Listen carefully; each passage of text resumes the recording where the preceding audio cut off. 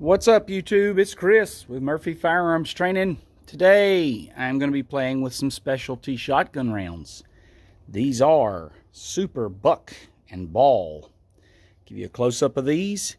It is double-aught buck and a musket ball loaded together. Let's take a look at the package on the back. What have we got? Buck and Ball round is packaged with a full 9 double-aught buck and a 58 caliber musket ball. So 9 double-aught buck and a 58 caliber musket ball. That is a lot of lead. That is a lot of lead. Whenever I shoot rounds like this, specialty rounds, I like to use a single shot shotgun, even though the recoil is a lot tougher. So the gun we're using today, guys, this is an H&R Partner. This is a single shot 12 gauge with a modified choke. Has 26 and some odd 1/8 inch barrel, and I like using single shots with specialty rounds just because you don't have any issues with pellets getting caught in the action or problems with the action. It's pretty simple. You break it open and you extract your shells. So anyway, what we're going to do today, we've got 3 shots. These come in packs of 3. We've got 3 shots, and we're going to do the first one is going to be a pattern. So we're going to shoot it. I got a pattern board sitting at 10 yards. The idea being that this is like a defensive round. So what's the pattern look like at 10 yards? I'm going to aim for the center of this pattern board. I'm going to shoot it, show you what it looks like.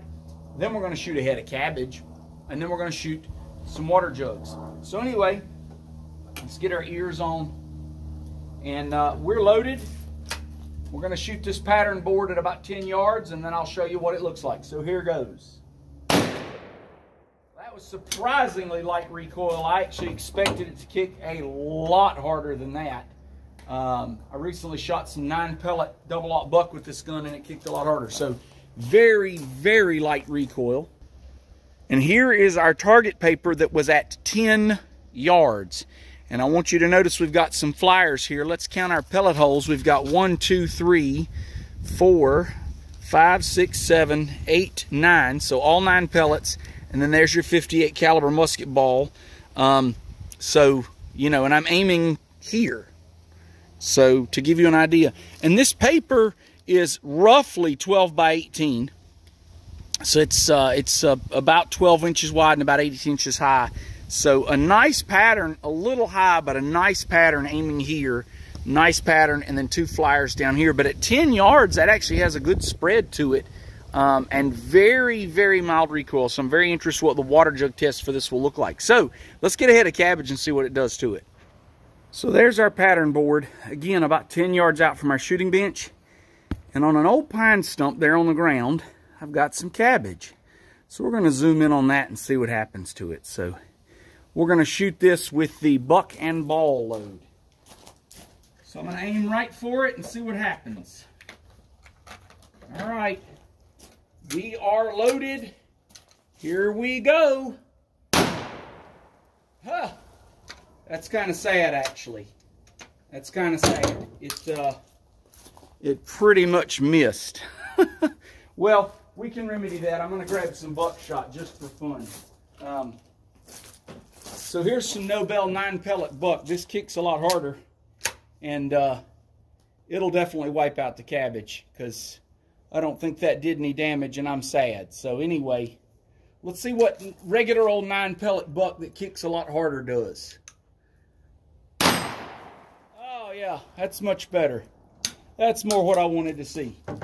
Anyway, so I think, you know, pattern-wise it's good, but it's kind of wimpy. We'll shoot it at a water jug and see what it does. Super Buck and Ball water jug test. This is 9 double-aught buck and 1 58 caliber musket ball. We're going to fire this and see if we can catch them. So I'm going to back up and give it a shot with the shotgun. Ho!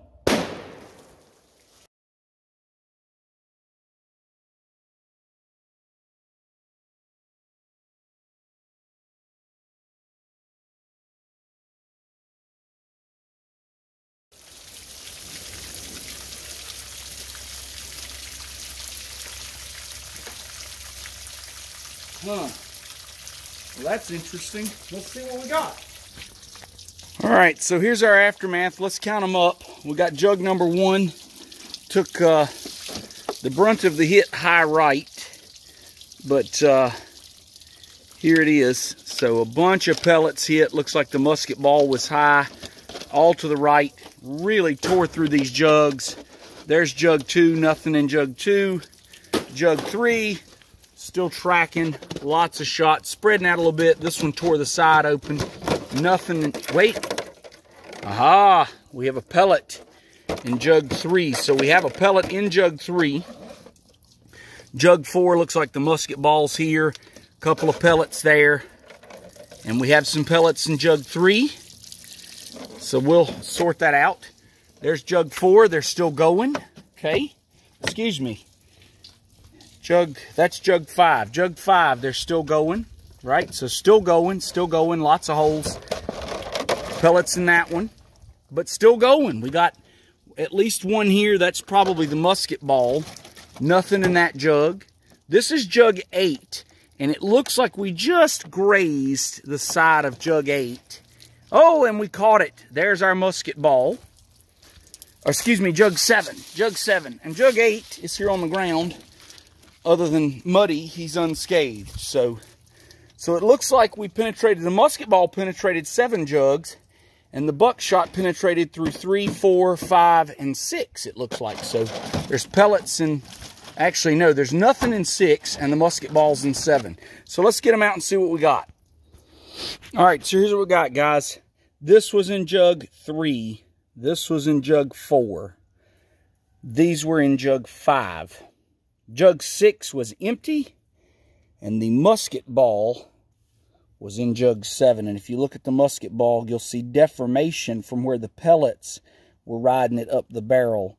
It's deformed from the pellets above and below it. So on both sides, you've got a three dot little pattern where the buckshot was stacked with it. So the musket ball, none of these really, other than bashing against each other going through the barrel, it looks like they didn't deform in the water. They kept their shape. So jug 3, jug 4, jug 5, jug 7.